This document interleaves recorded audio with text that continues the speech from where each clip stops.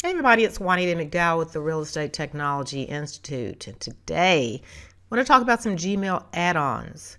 And by this I want to discuss a few applications you can add to Gmail. Now you will need to go to the Google Chrome store to get this additional functionality, but I think you'll find that it's worth the trip over there. Next up is Boomerang. And you're probably thinking, do we really need Boomerang anymore? Yeah, I think so. Let's talk about it. Let's go to an email and compose it.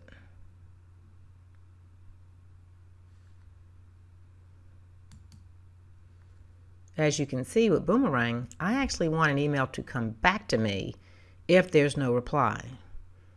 In this case, I can send it later and schedule it for a later date.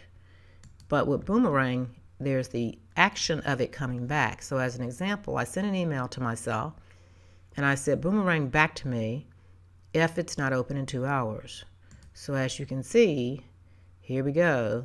This is an email that was returned, and it was returned because the sender, which was me, did not open the email.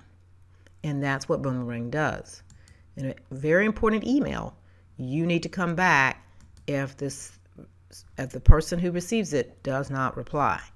And with Boomerang, not only can you send later, you can schedule it to Boomerang back to you at any date and time, and it will do so, reminding you to take action.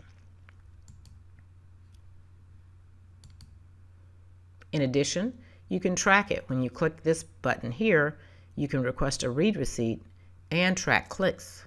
So if the person opens the email, they have an option actually. The sender has requested a read receipt, and if you do not wish to provide one, click here. That's something else, which is a nice feature you do get with Boomerang. So I am going to leave Boomerang right in place. There are other features you also might want to check out, and you can do that by going to boomeranggmail.com.